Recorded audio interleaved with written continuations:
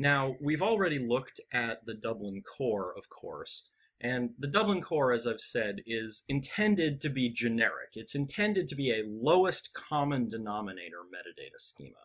Right? It has the bare minimum number of elements so that you can describe literally anything with it.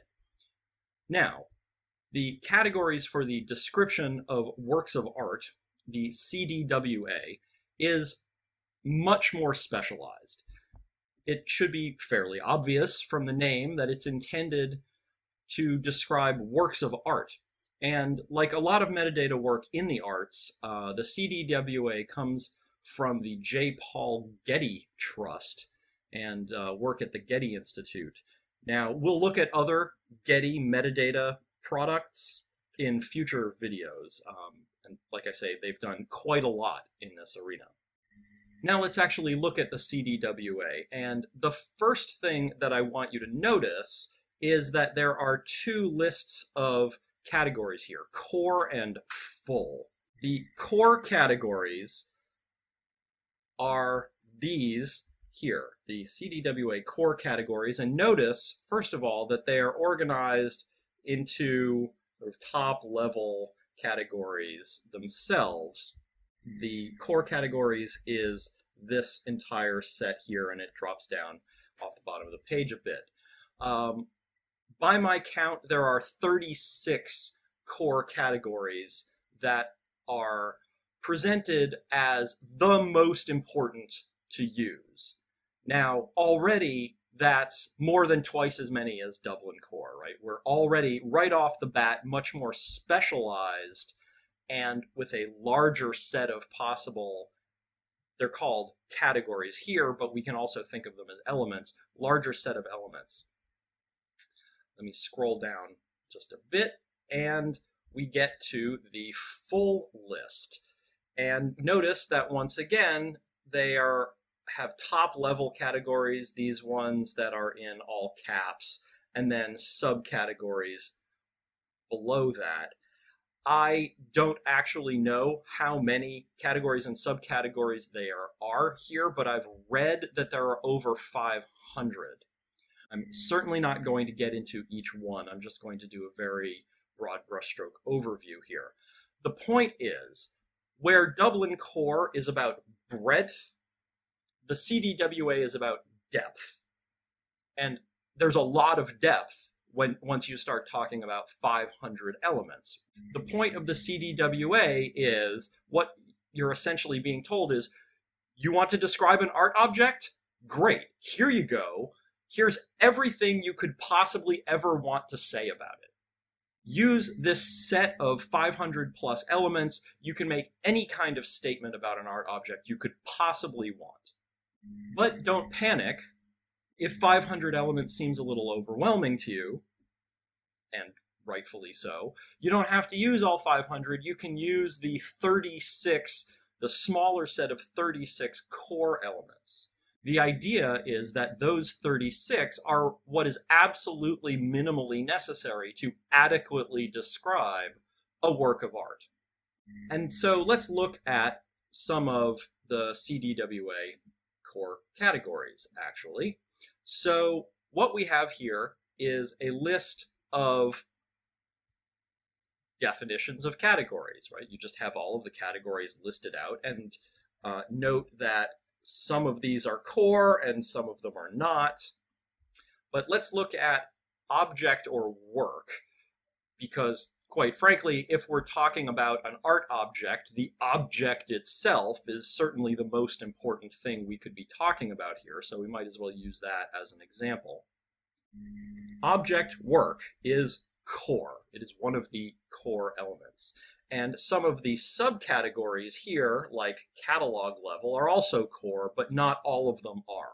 The top level category is core, some of the subcategories are core, but other subcategories are optional. Now, what we have here is subcategory catalog level. Definition: an indication of the level of cataloging represented. For example, group, subgroup, volume, item, etc.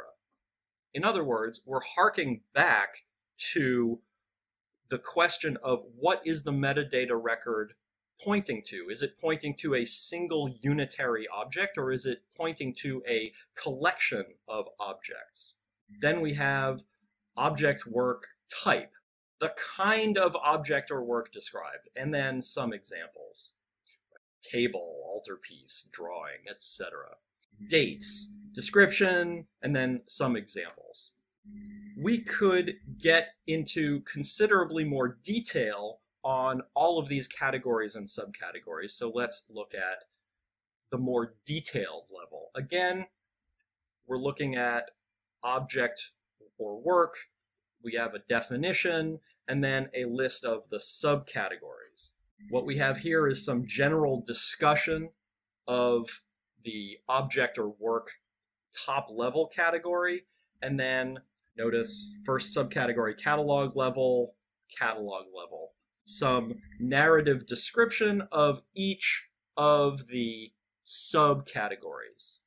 But that's a pretty extensive narrative description. What I want to get to is the explanation of how to use these subcategories. So we have subcategory, catalog level, definition, the level of cataloging, right? Is this a single object? Is it a collection of objects? And some examples. Item is a single object, but volume, group, subgroup, collection, all of these others are different forms of collections. Some guidelines for how to apply this particular element, how to use it, what an item means, what a group means, what a volume means, etc., etc. But where I really want to go with this is here. Terminology. Controlled list. Use a controlled list of terminology. For example, item, group, subgroup, etc. In other words, the recommendation for using this element is to use this particular set of terms. Item, group, subgroup, collection, etc. Essentially, the CDWA is presenting you with a very small controlled vocabulary. Recommendation, use these terms. Let's go back up here to object work type.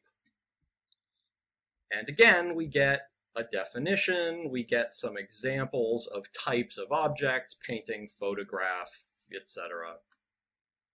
Some guidelines for how to apply this metadata element. And again, I want to scroll down and look at this piece. Terminology or format. It says authority. Control this subcategory with generic concept authority. And it goes on to list a couple of different controlled vocabularies. For example, AAT, which is the Art and Architecture Thesaurus, which I believe I've already mentioned. That particular controlled vocabulary happens to also be created by the Getty.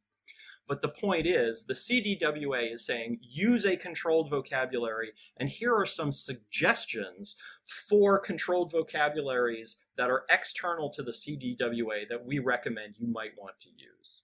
Those are what are called authority files. They are controlled vocabularies, they're thesauri, that are the authoritative set of terms in a particular area. What we have here already is a very lengthy set of elements where each element has a set of recommendations for how to apply it, including recommendations for whether or not you want to use a controlled vocabulary. And either they provide you, the CDWA provides you with a controlled vocabulary, or it says use these others here, out here, somewhere in the world that exist. Now let's look at an example of how this actually gets applied. And the Getty provides us with this very nice list of different types of art objects and records, metadata records for each one. So let's just look at the very first one in the list, oil painting, which happens to be this item. So this is the metadata record. Object or work, that's the top level category or element. The subcategories are catalog, level, and type. Catalog level is item. That is from the controlled list, that small list of terms that were recommended to us, item.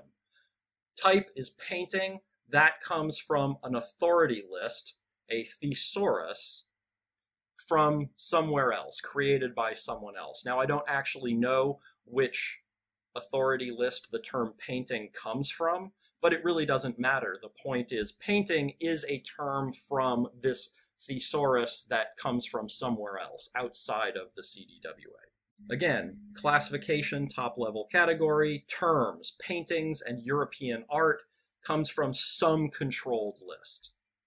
Category, titles or names, subcategory, text, etc. The title of this painting is Irises. That is free text, because you want your title field, just as in Dublin Core, to allow any string of characters at all. You want to be able to name your art object anything you want. So what we have here is this set of elements, categories is what they're called here, but we can think of them as elements, and sub-elements, with recommendations for how to provide values for those elements, right? Either it can be anything you want, free text, any string of characters you want, as for the title, or use a controlled vocabulary, and here's the controlled vocabulary you want to use, or use a thesaurus, and here are some recommendations for external thesauri that you may want to use. So that's the structure of the CDWA.